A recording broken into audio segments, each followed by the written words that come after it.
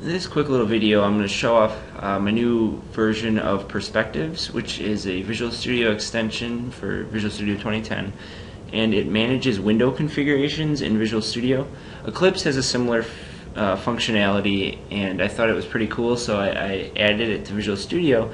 And one of the cool things is that it's actually built into Visual Studio, but there's no GUI for it. So that's pretty much what Perspectives is. It lets you access the API hidden in Visual Studio for this kind of thing. So what a window configuration is it's how the windows are laid out in Visual Studio. So as you can see, I have the Power GUI console open on the bottom here and a teletrace open on the right side here. If I go up to the Perspectives toolbar, I can click one of my different window configurations. So I'll click that, and it applies that window configuration. You can see that it opened different windows and closed the ones that aren't part of this configuration. On the right hand side here, we have the Perspectives Manager, which is a tool window that comes with Perspectives. It lets you see all the different perspectives that are available to you. The little green check box applies them. The little heart puts them on the toolbar as a favorite. You can also save or update the existing window configurations or delete them. Design, Debug, and No Tool Win are the ones that actually come with Visual Studio, and Test I created myself.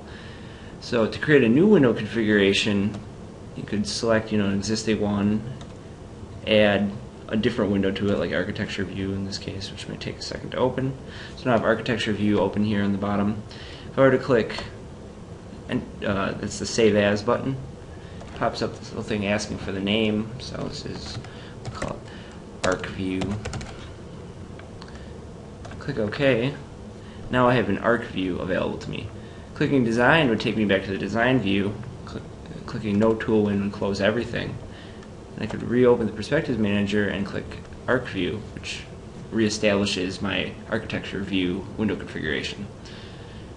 From there I could delete other window configurations or even add it to my toolbar up here. So that's just a little overview of what Perspectives is and how it's a little bit better than the previous version because it adds this little toolbar. If you have any questions, you can visit my blog at csharpening.net or download Perspectives on the Visual Studio Gallery. Thanks.